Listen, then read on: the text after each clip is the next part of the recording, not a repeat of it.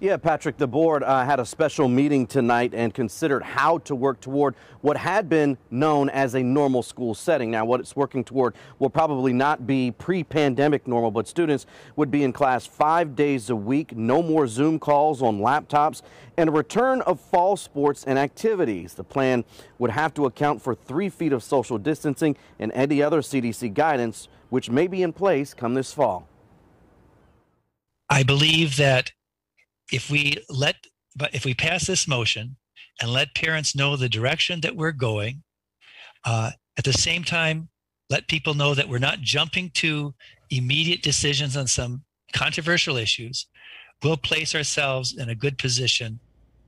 Well, Derek, we just heard the board president say no immediate decisions, but when will those decisions come? Well, Patrick, the board formed several groups tonight to work together and gather more information in hopes, once it does learn some more information, to make a decision at its next meeting, June 24th.